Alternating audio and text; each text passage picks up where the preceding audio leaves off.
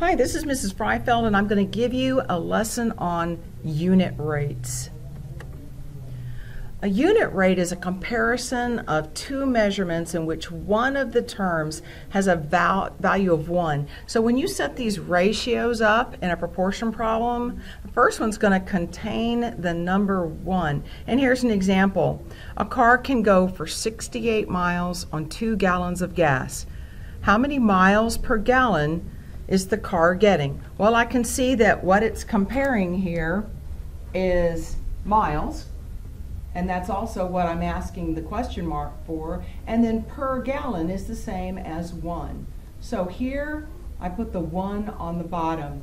And then the second ratio is from the problem, and it says it gets 68 miles and 2 gallons. You still go from what you know to what you don't. So I know this bottom number, this side here, and I'm going to go from 2 to 1. The number's getting smaller, so I'm dividing, and I'm dividing by 2. Whatever you do to the bottom, you do to the top. Words that equal 1 can be per, each, every, and a. Let's look at this problem. Miss Jackson worked out at the gym for a week. She burned a total of 2,100 calories. The next part is all asking the exact same question. How many calories did she burn a day? How many calories did she burn each day?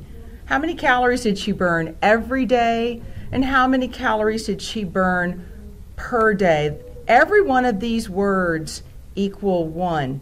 So here I'm going to just use this one here where it says each. So now I'm saying how many calories did she burn each day? Just like setting up any other proportion problem, the first thing you need to do is set up your word fraction. What is it asking you to compare? And it says how many calories did she burn in a day? So here I'm comparing calories to day. What is it that I'm looking for? Where does my question mark go? It goes with calories because it says how many calories. And the number that goes on the bottom is 1 in each day. Now I'm going to go back up to my problem and figure out what's the original ratio. And I see that you have a total of 2,100 calories, and she did that in a week. Well, this is on my day row, so how many days is that? Well, there's 7 days in a week, so I'm going to put 7 here. Now I'm going to go from what I know to what I don't. I know the ratio on this side, so I'm going to go from here to here. The number got smaller, so I'm going to divide. 7 divided by 7 is 1. If I do it to the bottom, I'm going to do it to the top. And so now I'm going to solve this problem by going 2,100 divided by 7. I can't get any groups of 7 out of 2, so I put a 0 there. I can get 3 groups of 7 out of 21, but I'm not done. Remember, if there's 4 numbers in my quotient, in my dividend, I need 4 numbers in my quotient. So I'm going to bring down a 0. I can't get any groups of 7 out of 0. And I'm going to bring down my last 0. And every time I bring a number down, there has to be a number above it in the answer or the quotient. I can't get any groups of 7 out of 0. And now I'm done.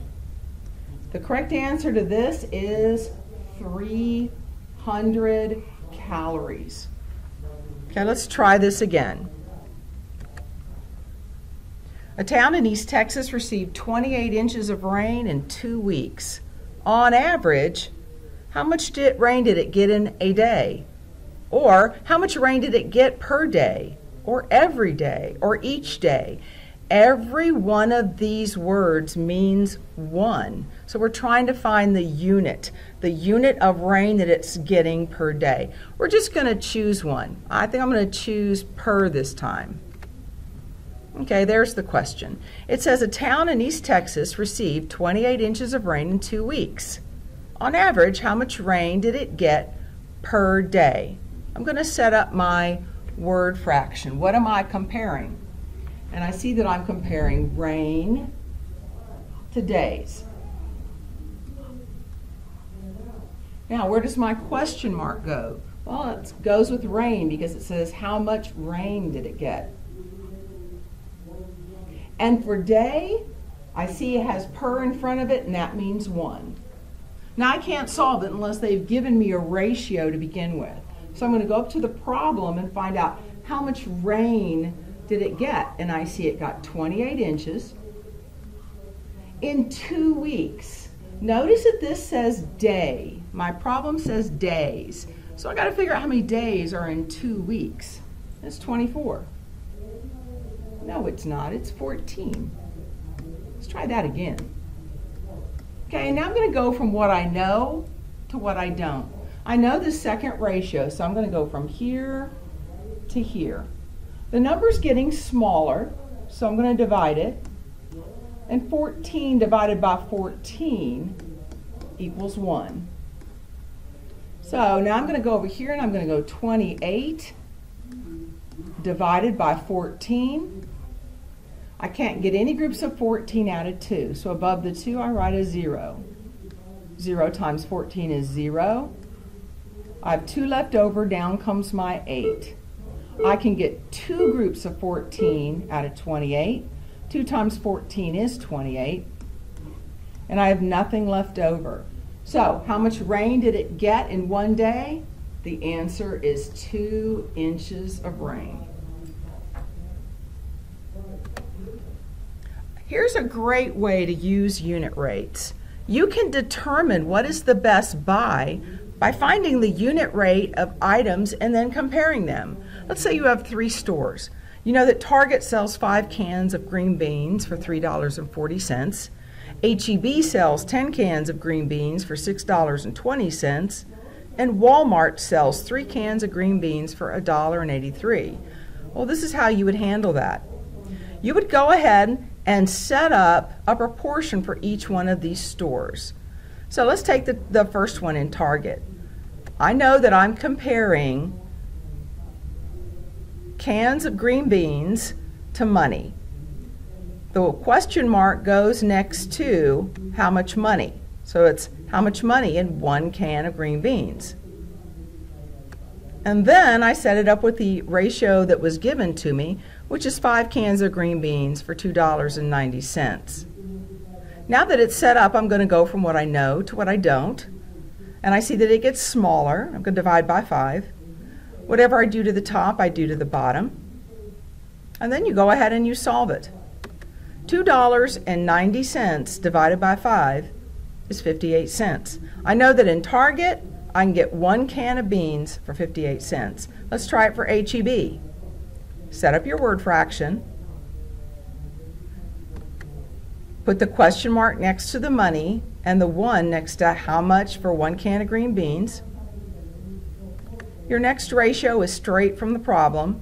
You can get 10 cans for $6.20. Now that you've set it up, you go from what you know to what you don't. It's getting smaller, so I'm going to divide by 10. Whatever you do to the top, you do to the bottom.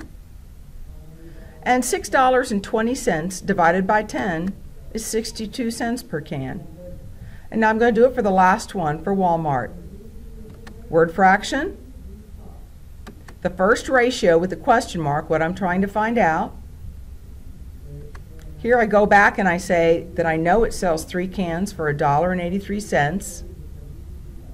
I'm going to go from what I know to what I don't, and in this case it gets smaller, so I'm going to divide by 3.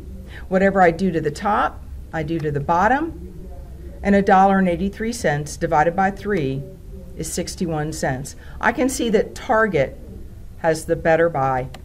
You did a good job.